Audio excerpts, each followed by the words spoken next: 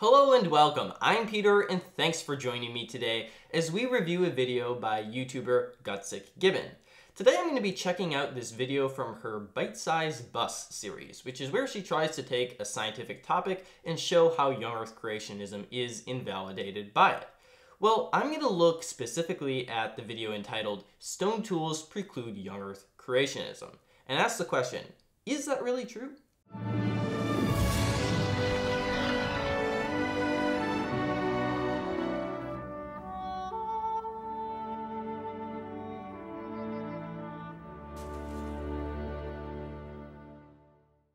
Gutsick Gibbon is one of my favorite YouTube channels, not only because it primarily talks about hominins and I'm a nerd, but also because it is always intellectually stimulating. After watching Erika's videos, I always come away thinking about it perhaps a little bit differently, and so I really enjoy that about the channel. But today I want to talk about this particular video and why I disagree with Erika's argument that stone tools preclude young Earth creationism. So let's listen to her argument. Today we're discussing how stone tools entirely preclude young Earth creationism. Yes, really. In a 2015 paper titled Lithic Landscapes, Early Human Impact from Stone Tool Production on the Central Saharan Environment, anthropologists attempted to tally up just how many stone tools were scattered across their study site. Working in a remote location in southern Libya, researchers took surveys from hundreds of 1 or 2 meter square plots.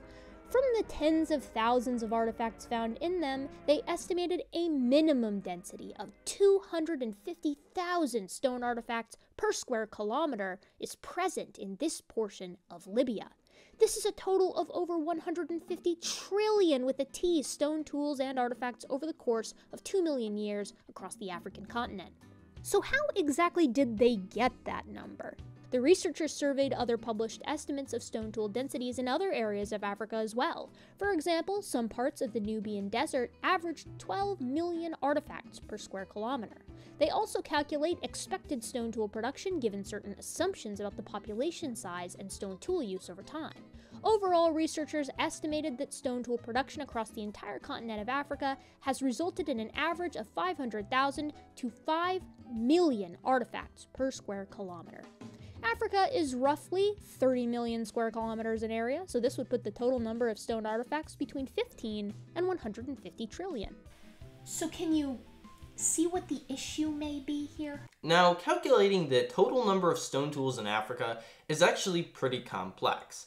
And there's a lot of complicating factors. One of those is that stone tools can exist at multiple archaeological levels. That is, not all of them are right at the surface, they're buried underneath the ground. So to actually get an idea of how many stone tools are, you would need to know the average number of stone tools per cubic meter of sediment and then how thickly this sediment is laid down throughout all of Africa to actually calculate a number like that. But we don't have data like that. Instead, what the paper tries to do is estimate how many stone tools were produced based off of surface findings and based off of population size and things like that. Now, the paper records a number of different sites at which the density of stone tool accumulation is known. We can see here that we have a site called Amboseli, some from the Zebra River Valley, Kubi4, the Nubian Desert, and then also Mesak, where the majority of this team's particular work was done. But when we look at this, it's obvious that the numbers are very different. Some sites have a much greater concentration than others. For example, Amboseli, where you've got 19,000 lithics per square kilometer. And then you go all the way up to the Nubian Desert, where there's anywhere from 1 to 12 million lithics estimated to be per square kilometer. And when we would multiply those towards the square kilometers in Africa, we can get very different numbers. If we use the concentration at Amboseli, we get 574 billion stone tools in all of Africa. Whereas if we use the numbers from the Nubian Desert, we're going to end up with 181 trillion, which is pretty crazy and even more than the authors of this paper estimate there to be. Why is there this variance? Well, it's because people will spend different amounts of time, there's different population sizes, and therefore, based off of such a small sample size like this, you can't really estimate the number of stone tools in Africa. Also because of the sites which they pick. These are archaeological sites, which we already know there were large concentrations of people and therefore stone tools at. In addition, We also know from the paper that these are areas where archaeological visibility is very high. And so once again, these are sites where we already knew there was a large concentration of stone tools, and therefore they're not representative of the whole of Africa. And that's why the paper really didn't use these estimates to try to argue how many stone tools there are in all of Africa, because they're simply not representative. Here's an example. This is the fictional continent of Paleolagosia.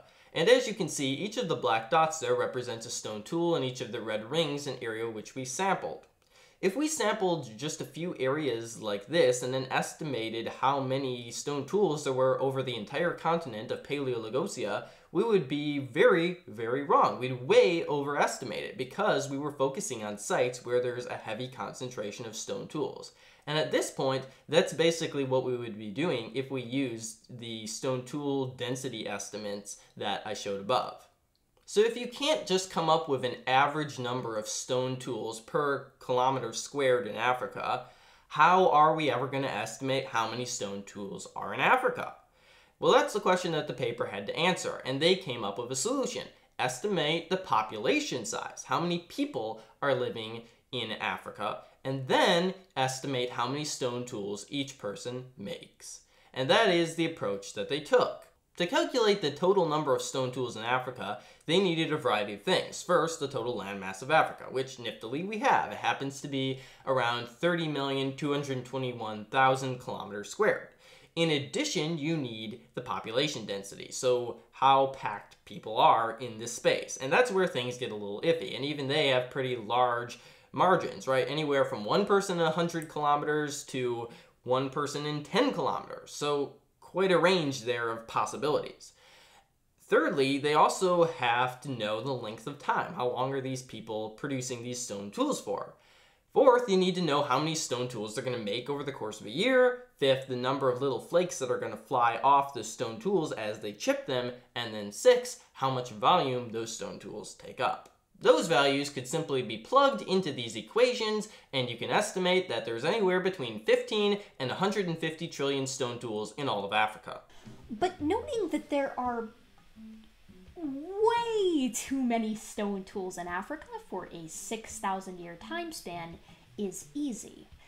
Let's go a little deeper and maybe begin to elucidate the meat of why the sheer number of stone tools just really obliterates young Earth creationism. The standard young Earth view proposes that the Stone Age was a short period of just a few hundred years in length, with 500 years being the absolute maximum for them. This period spans the time when families allegedly spread out from Babel some 4,270 years ago to about the time of Abraham. So in order to be super generous, let's give young Earth creationism 500 years for the Stone Age and assume that each person is producing an ungodly amount of stone tools in their lifetime. Using the answers in Genesis and general creationist proposed numbers, we get a time span of 500 years, with 25 years per generation, 10,000 stone artifacts produced by each person, both men and women, in their lifetime, an average population size of around 100,000 hunter-gatherers/nomads, and when we run the calculation, we get 20 generations times 100,000 people, giving us 2 million people who produce stone tools. If each person produced 10,000 artifacts during his or her lifetime, then this would result in 20 billion stone total artifacts, or 40 million artifacts generated per year. Now, 20 billion stone artifacts in 500 years is a lot, but this is definitely nowhere close to the 15 to 150 trillion artifacts estimated to be just in Africa alone. To calculate this estimate, they not only needed to know how many stone tools a human would produce in a year, but also how many years these humans were inhabiting Africa. And this is what really undermines this whole estimate. They assumed, to get this 15 to 150 trillion estimate, that humans had been occupying Africa for 1 million years. In other words, to get their estimate, you have to assume a duration of 1 million years. And although the paper itself isn't arguing against young Earth creationism, Erika is. And so she's making a logical fallacy here. She's assuming 1 million years of humans inhabiting Africa inside of her calculations to argue that the Earth is 1 million years old. She's assuming the premise to test the premise, and that just basically collapses the whole argument. So can you see what the issue may be here? So, creationists can't math, and they don't want to read. But to know this would require even a cursory Google search, something I am growing increasingly concerned that even professional creationists, just like their YouTube counterparts, simply refuse to do.